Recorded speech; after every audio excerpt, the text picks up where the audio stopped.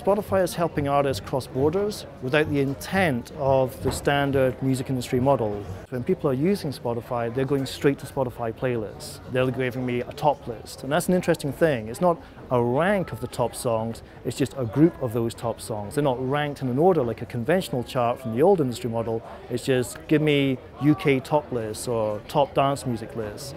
And they're going into that and exploring. And once they've explored, they themselves will add that to their own playlists and maybe share that with their other friends as well. So in many ways, we're taking the user of Spotify and making them broadcasters too.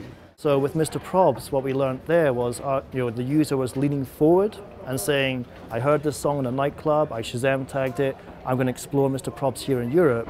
But in America, it was lean back. So when looking at the first streams, we saw that in America, there was no lean forward mechanisms, there was no radio play.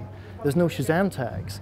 Interestingly, the origins of that case study began when the head of Shazam called me up to say, what is this song doing in the American top 40? And I have no single Shazam tag to justify its presence. And I'm thinking, there's something going on here which we've never explored before.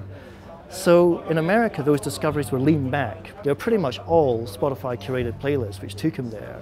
And once discovered on our playlist, then added to people's own playlists and shared amongst their colleagues, etc. The viral loop kicks in, but the curated playlists made that transatlantic journey possible. You have a classic order of events of radio first, discovery perhaps through Shazam second, then Spotify and iTunes third.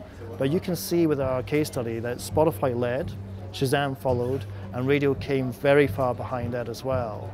So when you think about the order of events that we've been used to for the past 30, 40 years, I think that's changing rapidly now, where radio needs to follow Spotify as opposed to Spotify following radio.